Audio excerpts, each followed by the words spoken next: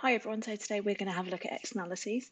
So what I would like you to do is think about the three questions that are at the bottom. So first of all, what are the positive impacts that you have on society?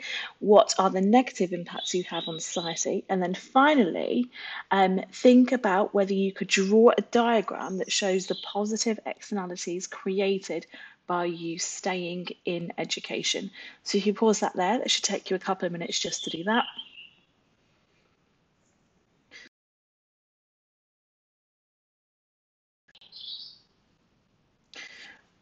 Awesome, so we're going to have a look at externalities. And this is what I would like you to think about. So the process that we've looked at so far is we've only really looked at firms and consumers. So we've looked at how firms produce a product or a service and then consumers purchase the product or service. What we haven't considered though is the impacts on third parties. Whenever a good or service is consumed or produced, there will be impacts on third parties. And this is what we're going to have a look at. So externalities can be positive or negative. Externalities in general are the costs and benefits to a third party created by economic agents, so businesses and consumers, when undertaking their activities. A negative externality is a cost to a third party that is not included in the price of the economic activity, and a positive externality are the benefits to a third party that are not included in the economic activity. So have a look at the image on the right there and pause this video and write down any positive or negative externalities that you think are being created by that road being used. So just pause this video. Negative production externalities. Negative production externalities exist when the production creates external costs. So let's have a look at some examples. So air pollution is a really good example. So a car company will produce cars. They are then consumed or bought by a consumer. That consumer will then use that car, and while they're using that car, they will create air pollution by doing so. Another great example is noise pollution created by a factory. So when businesses are producing goods or services, they will use factory, and then noise is then created by doing that.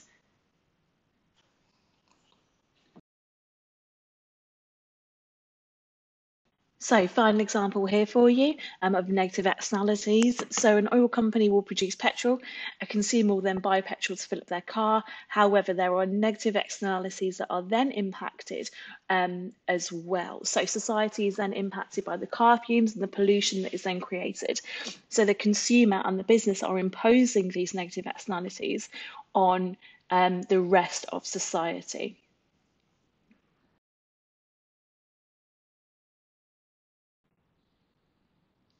So a really good example of where negative externalities have incurred is when the BP oil disaster occurred.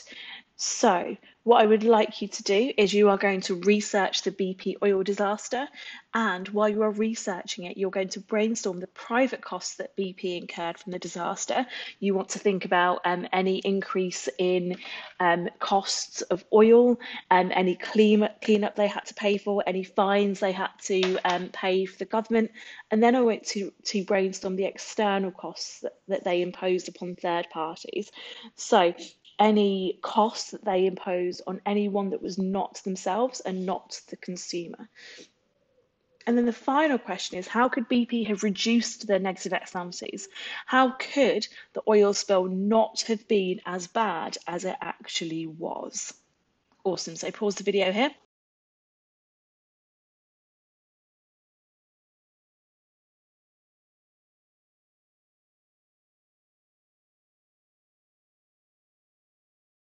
So now you've had a bit of a chance to look at negative externalities, we are going to move on and start to look at positive externalities.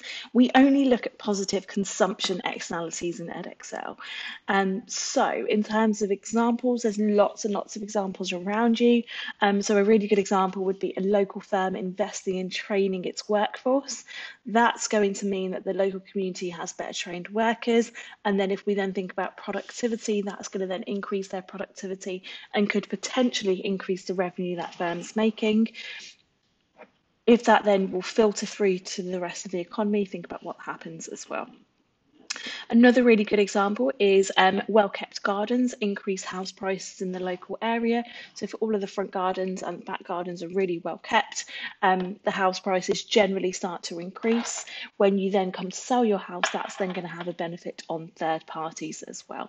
The main issue with positive consumption externalities is they create something that's called the free rider problem. So the free rider problem are the external benefits that are received but unpaid for. So if we look at that second example again, people who are not necessarily keeping their gardens as nicely as other people will still benefit from the increased house price, but they haven't necessarily paid for that.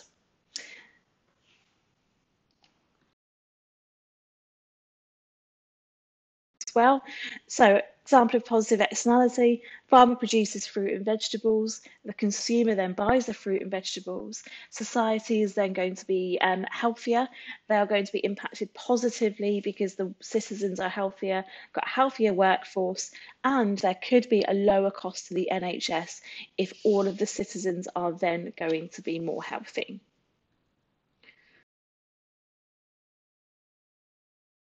And negative externalities on a diagram, and we are going to adapt our supply and demand diagram to reflect what this then could show. So this is where we convert our demand curve to our marginal private benefit curve. So your demand curve is now going to be known as MPB. So the marginal private benefit is the additional amount of satisfaction that a consumer gains from an additional unit of a good or service. So think about consumers consuming a good or service, and the more units that you're consuming, you're going to get an additional amount of satisfaction from consuming the extra unit. Supply curve is then the marginal private cost curve. So we're thinking about firms still, and the MPC is the cost to producers of producing an additional unit. So a market is in equilibrium when supply equals demand. Therefore, the market is also in equilibrium where marginal private costs equal marginal private benefits. Consumers and producers will operate at the point where marginal private benefits equal marginal private costs. And private benefits also maximise where MPB equals MPC.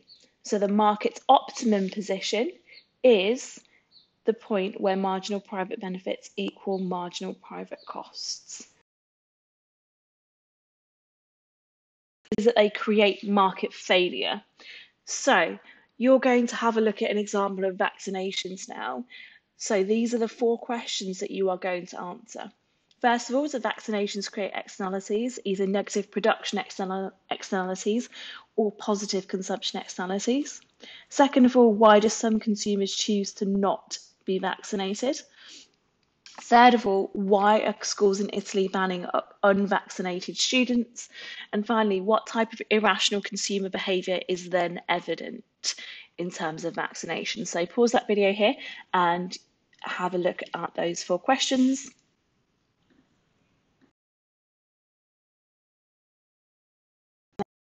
Negative externality. So in one of the previous videos, you may have started to have a look at the example of Heathrow Airport and producing an extra runway.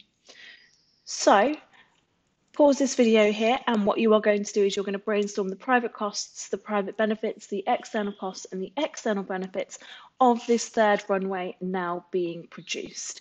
Use the information at the bottom. So there is an example at the bottom of a private cost, an external benefit in that little bit of text at the bottom.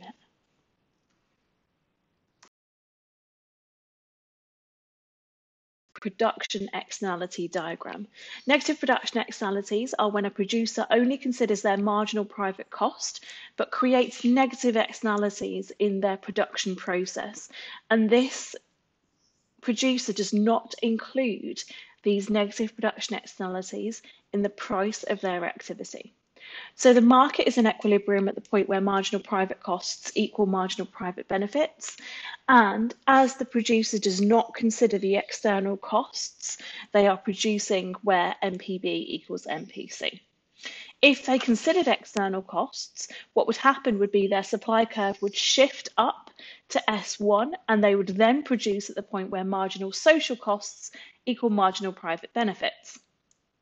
The firm's optimal quantity is Q, because that's the point where MPC equals MPB. However, society's optimal quantity is Q1, which is the point where MSC, so the social costs, are equal to the private benefits.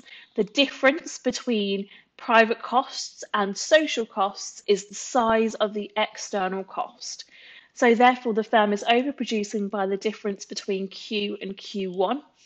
And this firm is being allocatively inefficient because they are pricing this product too low and they are producing too high an output.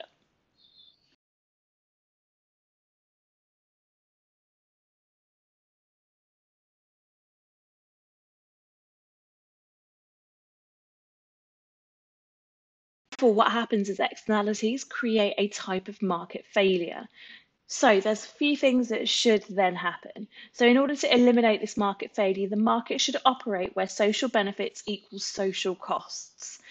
Economic agents, however, only operate where private benefits equal private costs, but society benefits if we operate where social costs equal social benefits. So have a look at this example on the side here for you. There is some data that shows you how long it takes for plastic to biodegrade in the ocean. And what I would like you to do is just think about the impact of plastic on the environment and what type of cost it then has. So just pause the video here.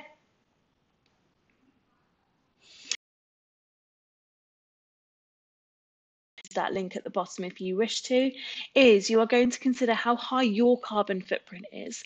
So when you click on that link, you will see some really good examples of the different types of foods that you are eating on a daily basis and the impact that they will then have on the carbon footprint that you create.